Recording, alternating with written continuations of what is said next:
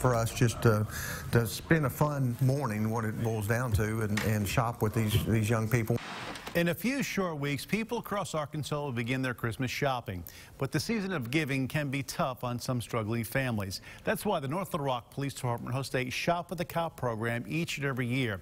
As Stephanie Sharp explains, the work those officers have been because of the work those officers are doing, they're getting duly recognized. It's the recipient of the October Difference Maker Award.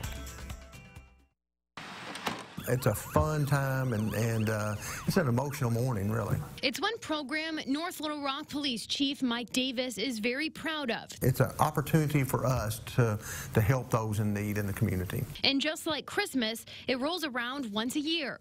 It's the annual North Little Rock Shop with a Cop. It's a great opportunity for us just to spend a fun morning, what it boils down to, and shop with these young people. Officers get teamed up with kids who may not otherwise give any gifts during the holidays. The duos simply go shopping. It was kind of neat because you actually got time to spend with the child. For what they do for the kids in the community. Chief, congratulations on receiving the Difference Maker Award. Thank you very much. The program is the latest organization selected by the community to receive the Difference Maker Award. We want to present you this check with $1,000 from Rainwater, Holt, and Sexton.